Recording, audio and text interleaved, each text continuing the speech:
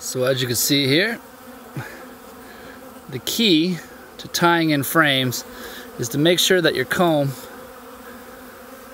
is all the way up at the top.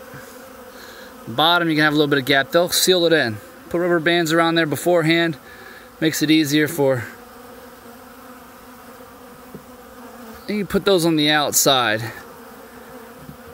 Try and use the draw comb that you got in there. Use that first. When you're cutting, that's the kind of knife you want to have.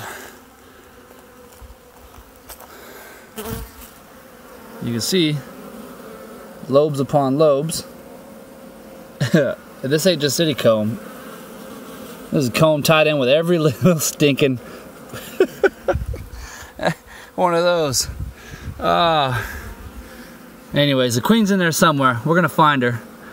When you see her, you grab her real quick. But these are definitely your spring and summer bees. The little ones that were in here before, they're all gone. All right, hold tight. Just to make sure you can see what you're doing.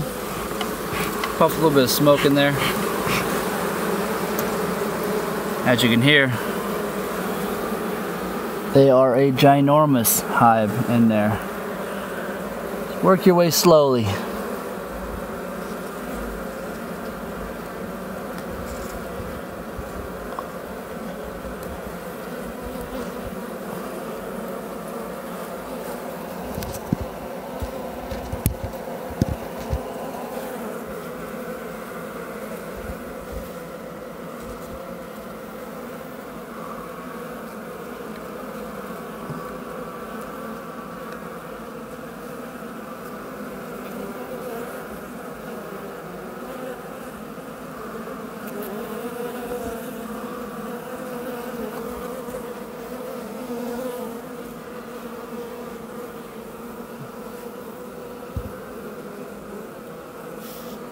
It's like wiggling a loose tooth.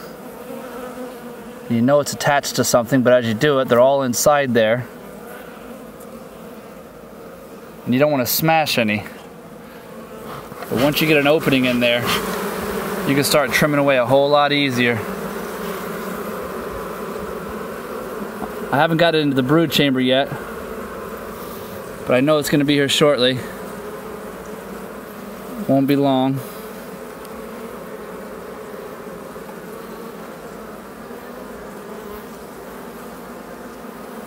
Hey, glasses. There's a few other things I could use, like a towel that's been soaked in warm water, so I can clean my hands off. You can just leave those. Don't even. And I was gonna have you video while you came down here. Once you did, you can throw them. Can you throw them? How hard can you throw? No, you can bring them down with a towel. A warm towel, please. And you and some lingerie, maybe?